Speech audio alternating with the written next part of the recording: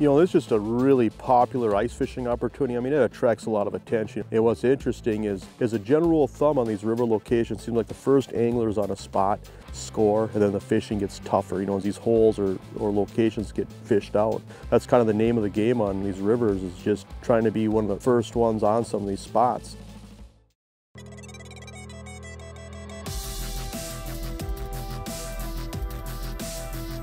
Oh, that's a good fish. There's a nice one. Right back down to the bottom. Sure, one of the powerful freshwater fish that swims right there. Oh yeah, there we go. We are hooked up. Oh, I never get tired of this. These fish just freight traded. Oh my. Wow. The hole, it's a big one. That is what we're talking about. Isn't that a cool looking fish? Jason Mitchell Outdoors is brought to you by Shields, Vexilar, Clam, K-Drill, Ice Armor by Clam, Crestliner, North Dakota Tourism, Clam Pro Tackle, Bismarck Motor Company, Travel Manitoba, and Jason Mitchell Elite Series Fishing Rods.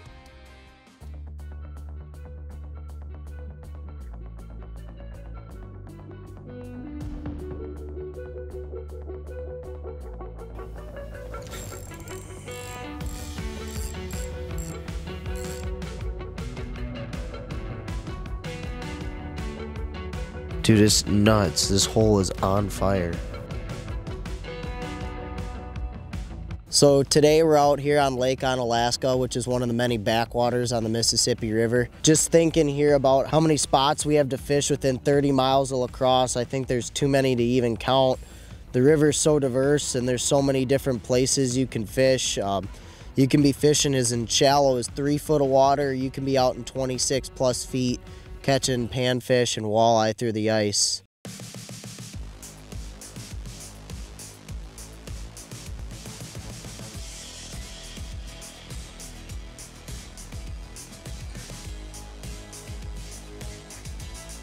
We're just getting started here. We're down here in La Crosse, Wisconsin this week. Tell you what, we're already catching fish, but we're with the University of Wisconsin La Crosse fishing team. And I tell you what, across the nation, you know, these college and high school fishing teams are pretty exciting. It's encouraging fishing. I think it's an awesome opportunity for young people. Boy, if it would have been around when I was a kid, I might have stayed in school. Oh, here comes one. Here we go. Oh yeah, there's a nice one. All right, you know, the cool thing about this out here is you can come out here, you can catch jumbo perch, you can catch crappies, you can catch big bluegills, walleyes. Really a cool fishing opportunity.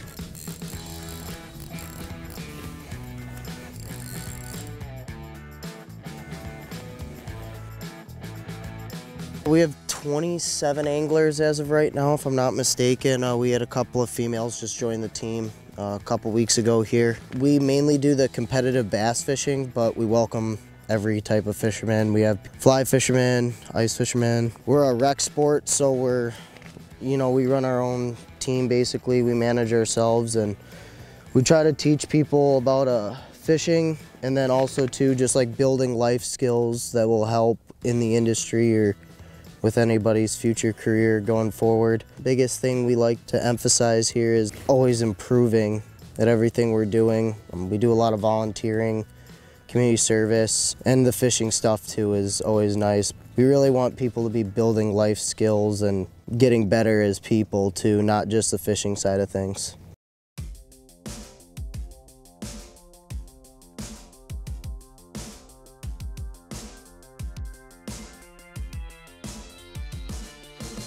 You know, it's just kind of a cool story because Gage reached out to me here a while back, and I just wanted to know if we could just stop by and talk to the fishing club, and I just think these college and high school fishing clubs are just such a cool opportunity. I thought, well, better yet, why don't we just come down and fish with you?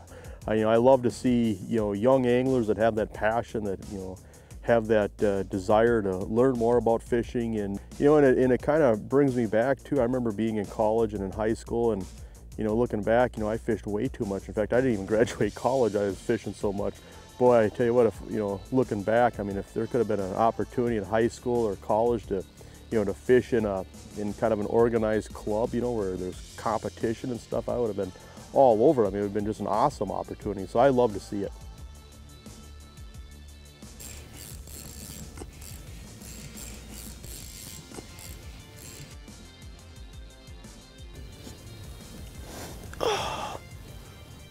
So we've been going like slow and steady so far. Morning bites typically pretty slow, but as the day progresses, the bigger ones really start to bite, and we're about 12 o'clock here and starting to get some bigger bites.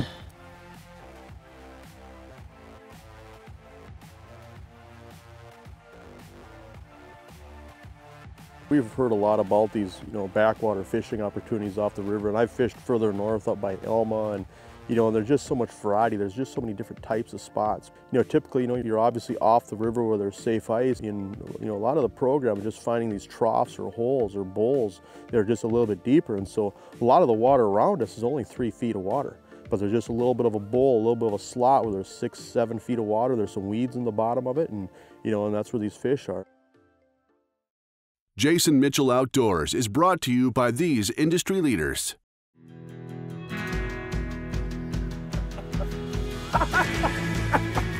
Woohoo! Yeah, what's my favorite series of hubs? The Clam C series shelters work best for us.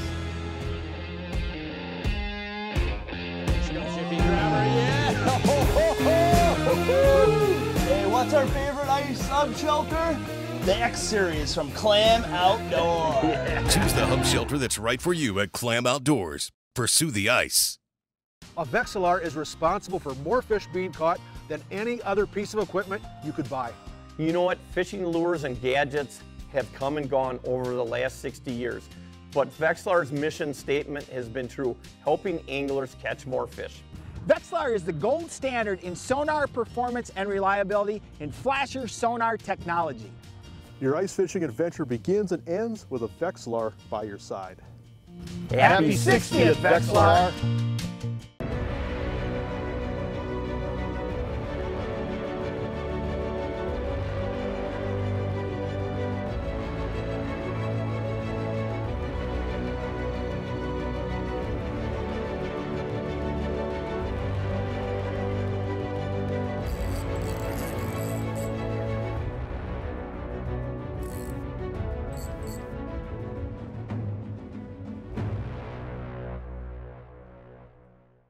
Introducing the Rise Float Suit with motion float technology. Breathable, waterproof, secure, and all the features that make the difference. Waterproof cell phone pocket, rapid drain system, and maximum flexibility. Fish with security in the Rise Float Suit from Ice Armor by Clam. Rise above. Clam Outdoors. Pursue the ice.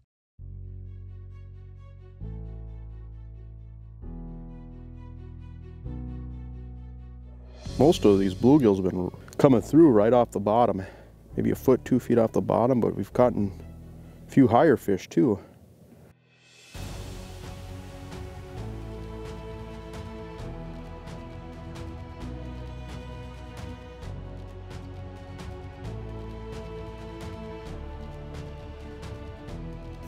There we go. Oh yeah, this is a good one. There we go. Oh, look at that. That is a great bluegill. Look at that. This got such nice color on him. I tell you what, if there's something about these Mississippi River fishing opportunities, just to describe it, it'd be diverse. There's just so many different things you can do out here. Just an awesome, awesome ice fishing opportunity. So right away this morning, what we noticed is this, big and bold was better in the sense that just a small leech flutter spoon with just a couple of wax worms, that was really effective, at least for sorting out the bigger fish. And then as the sun got high, middle of the day, then, you know, we were scaling back towards, you know, just small tungsten jigs. And we've caught fish on plastics, but, you know, get towards the middle of the day, you know, it seemed like we had to go back to live bait. And, you know, then as the day progressed, you know, and the sun got lower, you know, we saw some of those aggressive presentations shine. But that's a pretty common spectrum to go through, where when things are going good and fish are aggressive, you know, the small spoons, then gravitating towards the jigs and the soft plastics. When the fish won't hit those and it gets tougher yet, going to the smaller jigs and just wax worm or live bait. You know, that's pretty typical with panfish, you know, just depending on where that sun's at and the mood of the fish.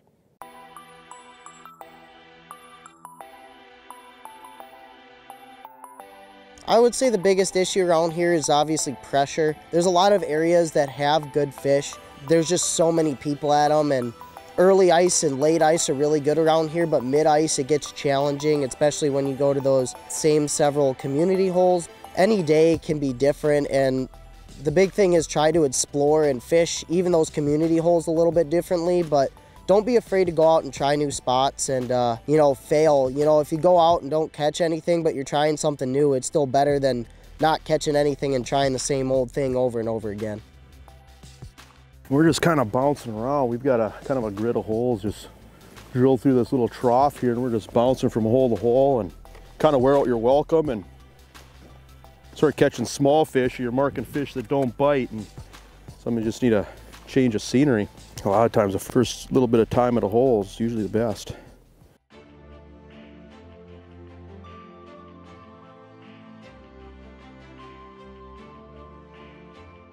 I guess one of the biggest challenges is especially with the University of La Crosse, the bass fishing club, is that we're self-funded. That means we have to go out and raise our own money to send these young men and women to these tournaments.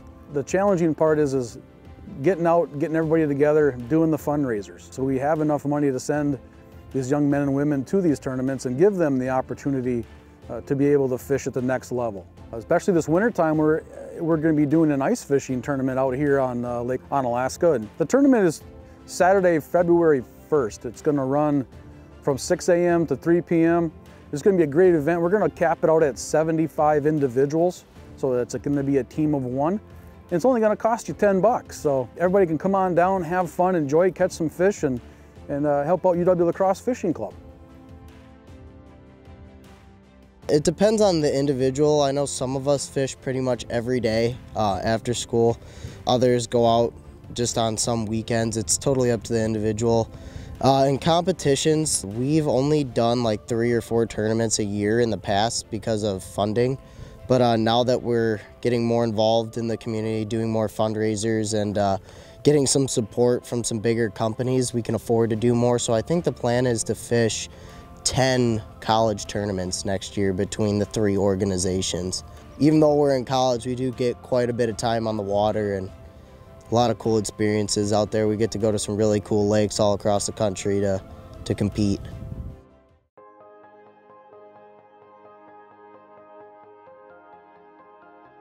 There we go.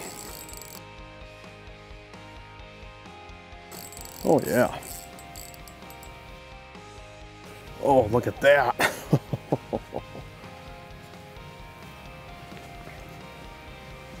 Great fish. There. Get my wax worm back, but yeah, just awesome fishing opportunity, awesome bunch of kids. You know, it's awesome to see, you know, next generation coming up and developing that passion. I tell you what, you know, the more I travel and, you know, just the different things that I get to see, I can tell you our future's in good hands.